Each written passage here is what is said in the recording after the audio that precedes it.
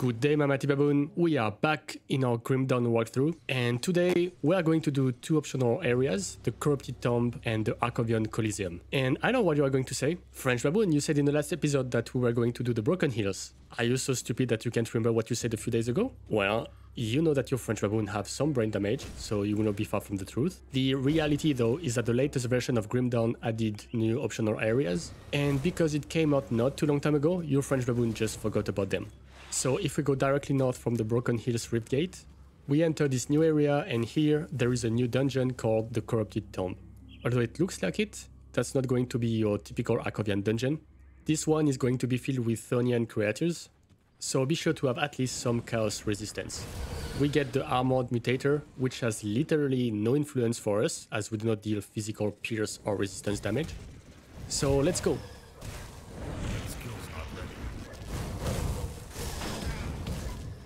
The first floor is going to be extra short, and nothing in particular here. So here we go on the second floor.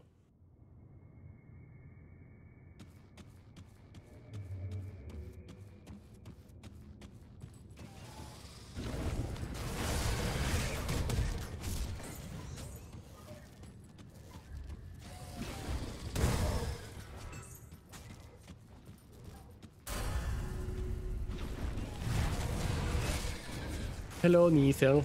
Nice to meet ya. Well, that was quick. Seems he did not want to continue to play with us. We get the Veil's Edge, which is a lightning weapon. And at the same time, let's also level up. 1 point into Decay, and then more point into the Oathkeeper Mastery Bar. I don't have enough inventory space anymore, so I am going to go back to Devil's Crossing soon to sell all the crap. But let's finish the Corrupted Tomb first. So let's throw away some of these shields that takes a lot of space, and let's continue.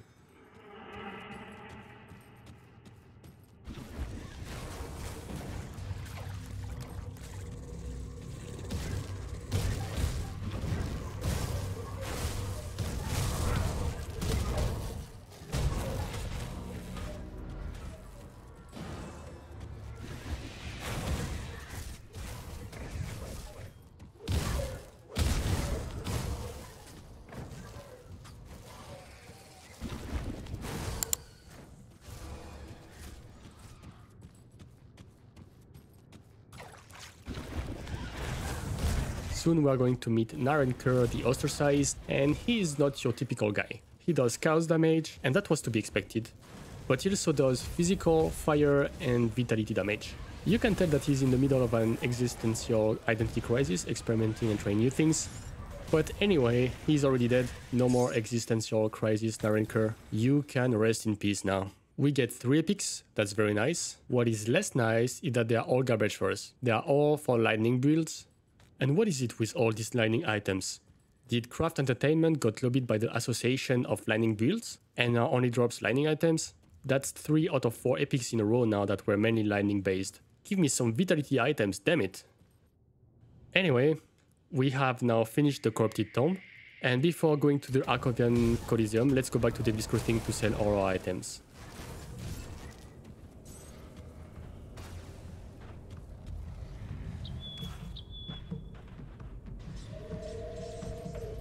Hello, Luther.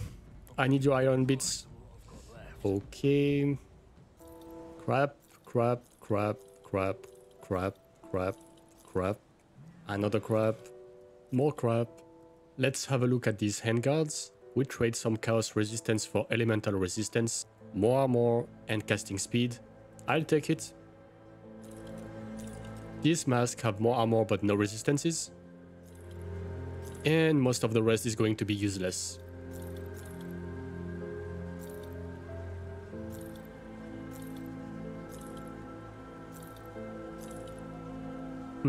I like these pauldrons.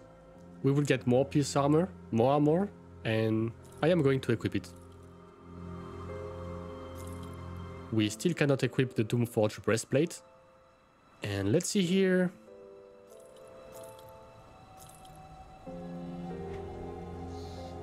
What about this pants? Although it has more armor, not enough resistances. I think it's a bad trade-off.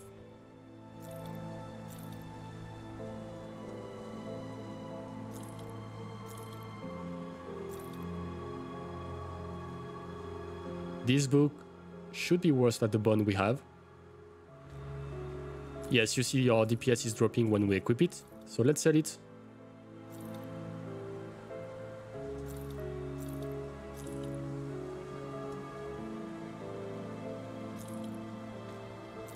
So I'm just going to keep these 2 items. Now it's time to get back our components. Oh, and wait a moment. We finally got a Mark of the Traveler, and we also have a few Mark of Dregs. I am very happy about that. Let's first go see Darlet. I really want back this scale hide.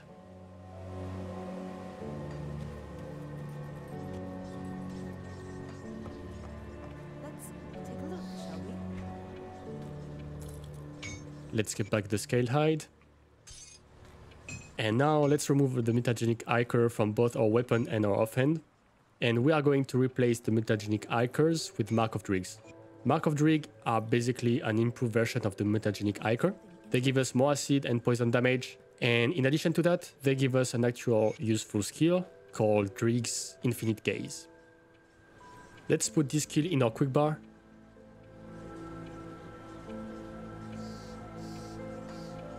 And I am also going to add the Mark of the Traveler to our boots. And the reason this component is very good is because of the 8% movement speed increase. We of course don't split on the 18 health regeneration, but we really want to cap our movement speed to 135% as soon as we can. Let's also put back an unholy inscription in our gauntlets and the scale hide in our shoulder armor. Finally, let's also clean up our inventory a little.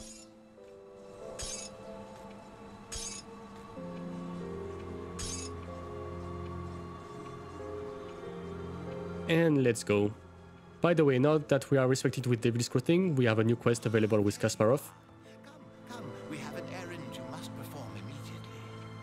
Yes, at once. Do not tarry. There are experiments to be run, and Darlet and I require explosive materials immediately. No time for questions. These magical artifacts aren't going to break themselves down, now are they? Are you still here? Head to the mines around the Arkovian foothills and old Arkovia immediately. You really think we just have that to do, right? We already have the 3 dynamites from the Dangerous Curiosity, so let's talk to him again. Let us start the experiment immediately. Darlet, prep the blast furnace. Of course, I am fully confident that it will function as intended.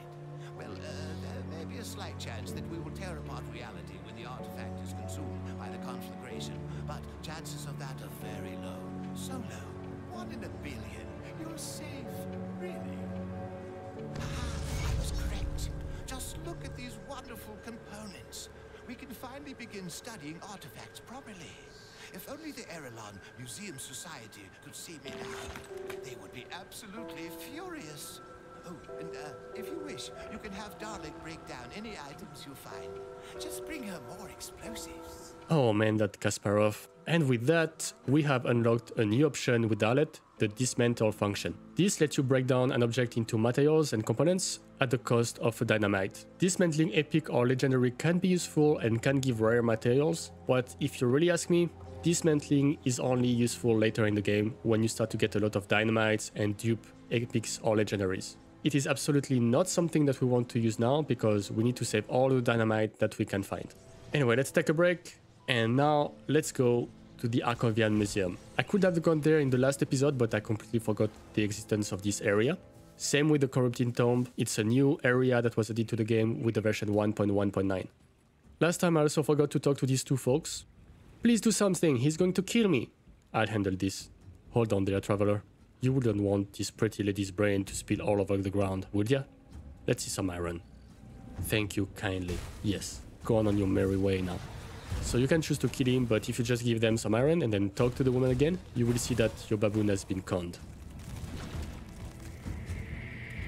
You poor stupid thing. Gotta say, you make me feel a little guilty. It's all a sham, hon. You got swindled. We do what we gotta do out here, and it sure beats aiming a gun at every traveler that crosses us. Now get going before you give away our little scheme. A safe place? I forget what that even means. And you'd really take us in? Even after what we did? I don't know what to say. Thank you. What a sucker, this Baboon. So we will find them back in Devil's Crossing, and we can learn a little more about them if we would talk to them there. And with that said, let's be on our way to the Coliseum. To go there, we just need to break this wasp nest. We get the weakened mutator, not a too bad one for us. We are going to hit monster more often due to the offensive ability increase, but in exchange we will do less critical damage, not a big change. So this Coliseum is going to be filled with skeletons.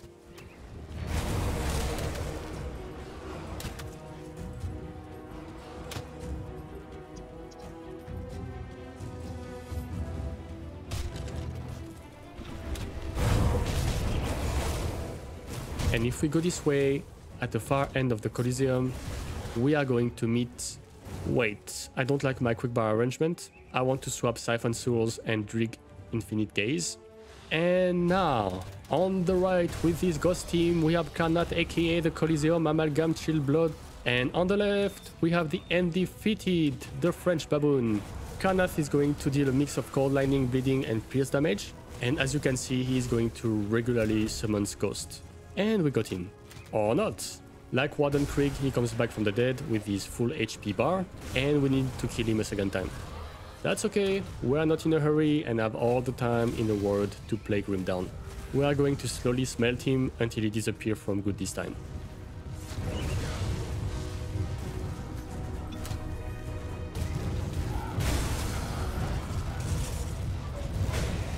And he is dead. Let's also finish his friend, Balrazar. And let's see what we got. Skill's not ready.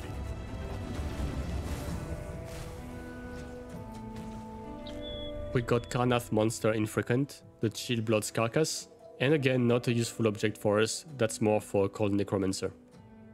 If we continue to the west, there is a chance that there is going to be an exalted chest behind the Coliseum Arcs, but there is nothing. Unlucky. That's alright. Let's go back north.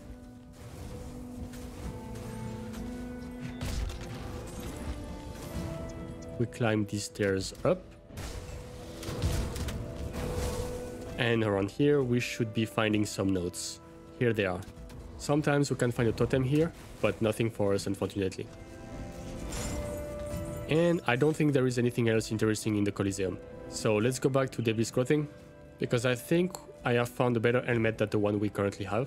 So I want to equip it.